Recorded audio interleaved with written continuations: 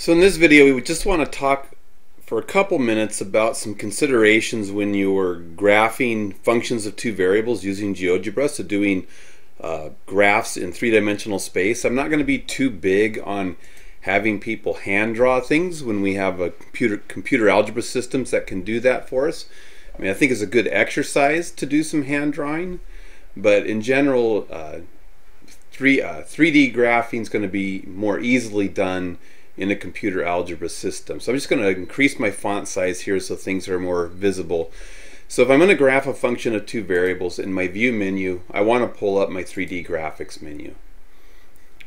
And then you can close that 2D graphics window out. So the first thing to recognize in GeoGebra is it's going to place its x-axis by default right here and the y-axis here. So if we want to move it into the position that we're accustomed to seeing it in mathematics, typically, we're going to use the rotate graphics view, and it's going to come down, and it's always going to be a left click and hold. So to rotate, I left click and hold, and then I can rotate my axes so my x-axis and y-axis are in the positions I'm accustomed to. I can rotate up and down by left clicking and holding, left to right, so I can rotate by left click and holding any direction I want to. The move graphics view, when I've got all four arrows showing like I do right here, if I left click and hold, I can move left, right, back and forth, so you can move it rigidly in any direction that you wish. If you're in the move graphics view, if you move that to an axis and get the single arrows, left click and hold, you can then expand or contract the scaling of that axis, and you can do that for any of the axes you wish. So I can expand and contract those axes. I'm going to graph the function f of xy equals x squared plus y squared, and we know that z equals f of xy. F of xy is representing the outputs on the vertical axis. So we do have the option of just typing z equals down in the input bar like I'm doing right now, and I can go z equals x squared plus y quantity squared, and I get a nice parabolic paraboloid. Sorry, I get a nice paraboloid. But you can see that in the algebra window, it kind of has a funky representation. And in general, what I'm going to say is that doing a z equals is not going to be your best bet, especially if you're trying to do more than just look at or visualize the surface.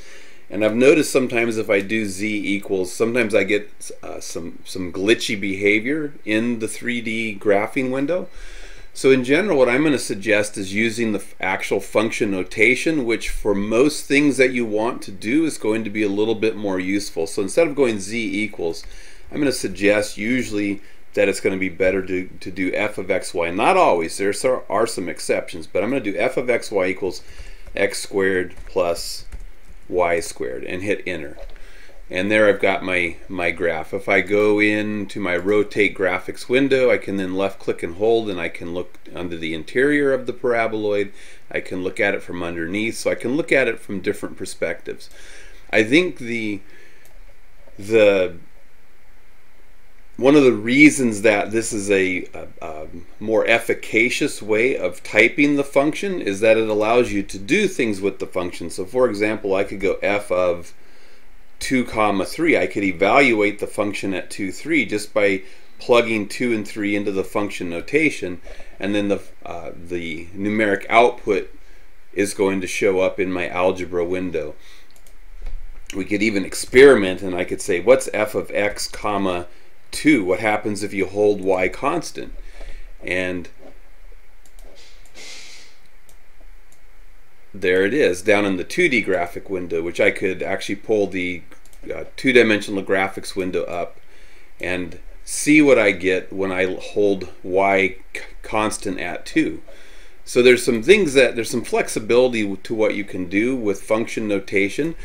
In subsequent videos, we're going to be looking at taking what are called partial derivatives. We're going to be taking derivatives of multivariable functions, and the f of xy notation is going to be superior for that as well, because if I type derivative in my function bar, it'll say, hey, derivative function and variable, or function, variable, and number. So these are going to be useful functions for us to use. So if I go click, for example, derivative function, now I can just type the function name in. I can say f of x, y, and GeoGebra knows to use the function I have up here, f of x, y, and then I can say which variable I want to take the derivative with respect to. So what we're going to find out in the next homework assignment is we take derivatives of two variable functions, either with respect to the x or the y variable. So here GeoGebra is letting me say feed you the function I want the derivative of, and now I can say, hey, I want the derivative with respect to x,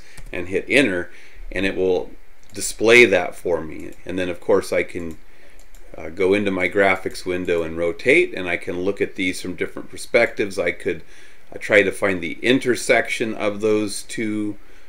Somewhere in here there's an intersect tool, if I can remember where to find it. Let's see, where is it at? Intersect two surfaces, so I could say intersect this with the derivative. It's not wanting to do it for me. That might be my computer bogging down and not handling the 3D graphics very well. Let's try one more time. Intersect two surfaces. This surface with this surface. It's not wanting to do it for me. And this is me being on an old laptop more than anything. It struggles with the 3D menu. I usually have to work on my other computer when I'm doing any of the 3D work, but you can intersect surfaces by selecting the two objects, usually by clicking the objects either in the viewing window or in the algebra window, which is not letting me do now. But bottom line, what I'm saying is the function notation usually is going to be more efficacious for you in terms of getting things done that you need to get done.